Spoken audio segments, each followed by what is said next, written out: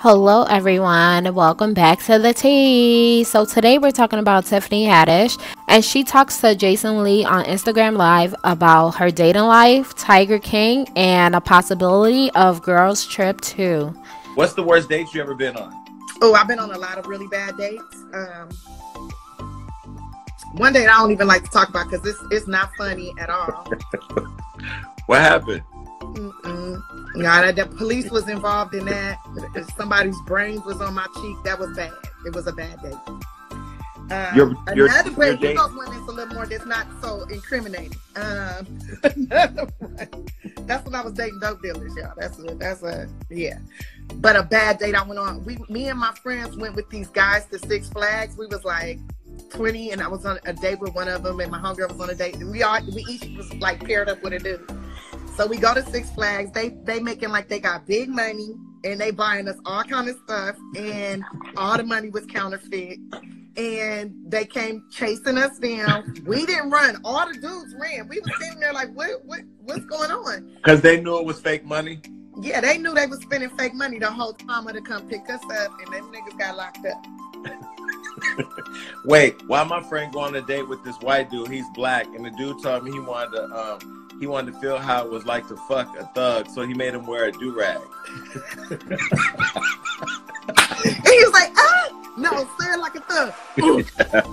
Nigga.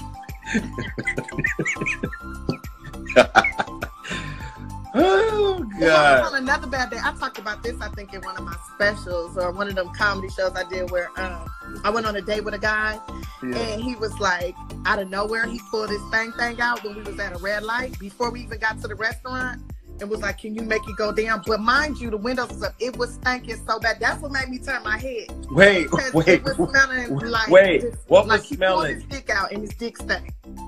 No, he did not. Yes, he did. Stinky D. Okay, Wait, the whole car. What did you say? Okay, this is a question I never asked you, and I want to know. When are y'all going to do another girls trip? Because, listen, I'm going to say this before you answer.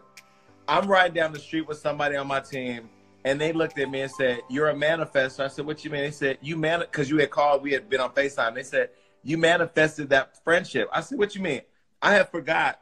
I made my whole team go with me and watch Girls Trip after I saw it the first time to support Dana. Saw you and was like, I need to meet this girl. Like, she's everything. And I think just the world fell in love with who you've always been. Like, that's our first seeing you. So, like, you became the biggest star in that show, in that movie, and it was your breakout role. So now you got to do it again. Well, we want to do it again. And me and the girls been talking every week since we've been in this quarantine. We talk twice a week, and we trying to come up with something. You know, we would love to do that. That is something we really want to do. Let me know what you guys think. Don't forget to comment and subscribe.